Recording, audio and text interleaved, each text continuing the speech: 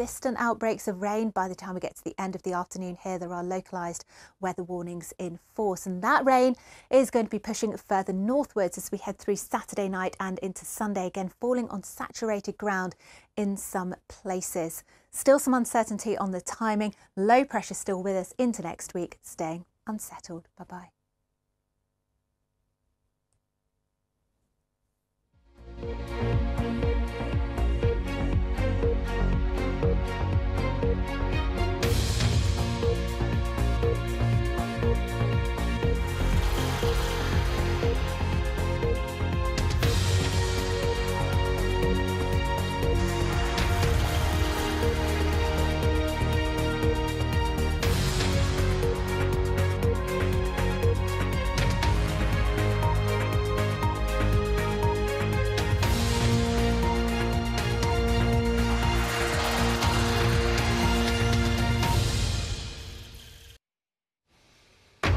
Live from London, this is BBC News. The Hamas-run health ministry in Gaza says more than 7,000 people have now been killed there as UN agencies warn again about the consequences of running out of fuel.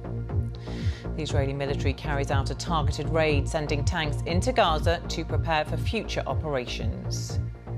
The Israeli and Palestinian ambassadors to the United Nations make passionate speeches at an emergency UN General Assembly. Here, the MP, Crispin Blunt, confirms he was arrested in connection with an allegation of rape. He's been suspended from the Conservative Party. A gunman described as armed and dangerous is on the loose in the US state of Maine after killing at least 18 people in 2 locations.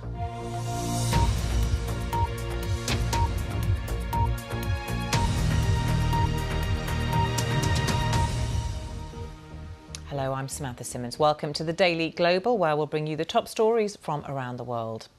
We start with the war between Israel and Hamas, which is centre stage at an emergency session of the United Nations General Assembly in New York.